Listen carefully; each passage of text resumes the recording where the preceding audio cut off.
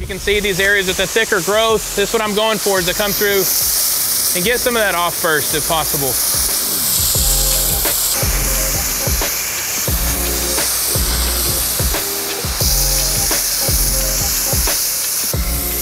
These areas that have the darker bits of discoloration, I'm gonna come through and treat those first, and those can be dwelling with our house wash mix on there as I'm working on everything else, because that's probably gonna be the slowest to clean up. Adrian, that rug that's right there, in a second when I get to that corner, I'll have you stand that up around those plants that are right there in the corner so that I don't get overspray on those. This is a good thing to keep an eye out for. Normal flower bed, we've got roses and things growing, but in this section, the customer has planted food that they probably plan on eating. We've got tomatoes, possibly cucumbers there, jalapenos, cilantro, and basil. So if they're gonna be eating this, they're definitely keeping a close eye on it. They're gonna try to baby these things to get them big enough to eat. So use a little extra precaution when you're working around that stuff, and we're just gonna build a little shield right there to keep any of that misting from flying over there. I mean, these are a pretty soft leaf to begin with, so in addition to that being a food item that they're gonna wanna ingest, it's a delicate plant on top of that. So I'll go through with my small sprayer. I'm gonna touch up all of these areas up on top. Okay, thank you, sir.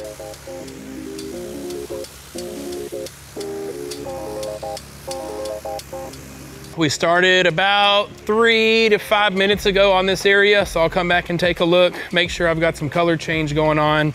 Where it was black, now it's starting to turn more of a brown, which is what I'm hoping for. If I am not noticing the change that I want,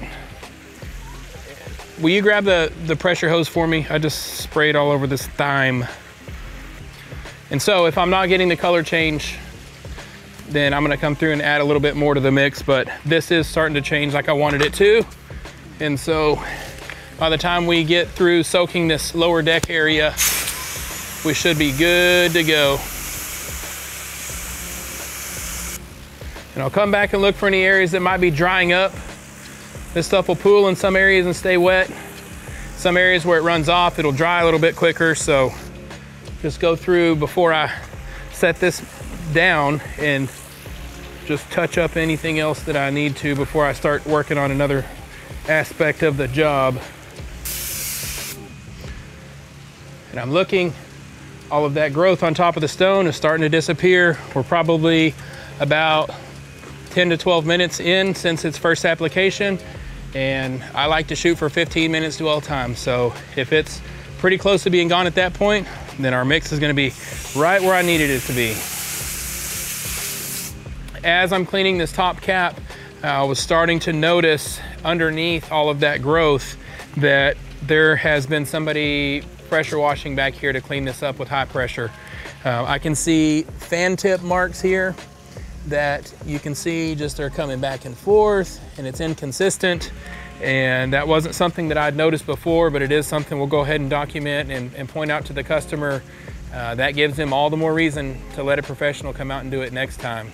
It would take a lot of work to even that out and remove those marks off of there, when initially probably what should have happened is to spend the money to have a professional come out and do it properly, instead of, you know, saving a few bucks and getting it looking good enough, but now it's damaged, and that's going to be quite a bit of work for somebody to repair if they do have an issue with that.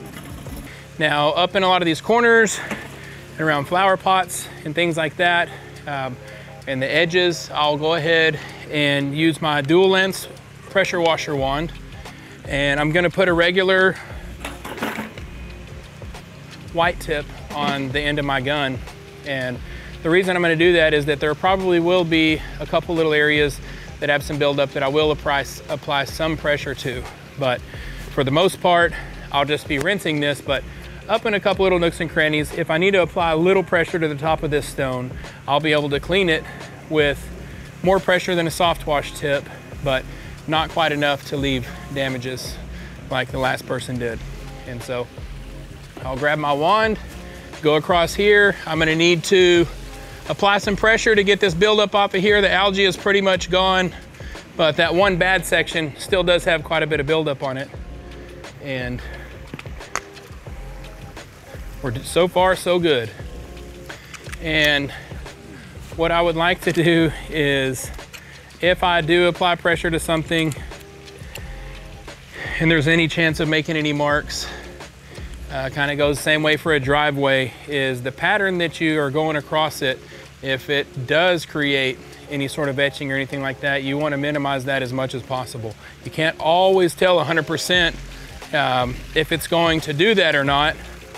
So if you plan ahead and the pattern that you go about spraying it, if it's consistent all the way around, it'll be a lot less noticeable than that person who cleaned it before, who's doing this number. This is how they're cleaning it. And that's how you get all these unappealing lines. So what I like to do,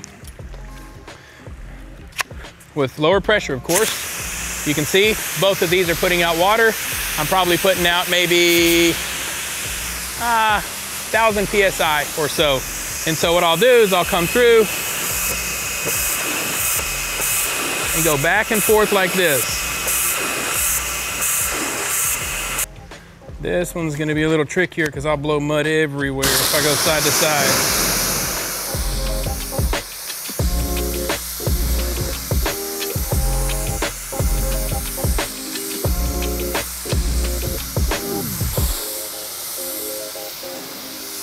We can see we've got this one stretch right here that is not to my satisfaction yet, so I'm definitely gonna retreat that area.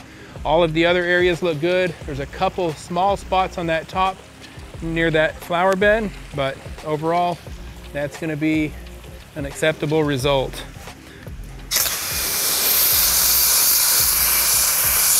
If you'll help me real quick before you do that, just cover these plants once more.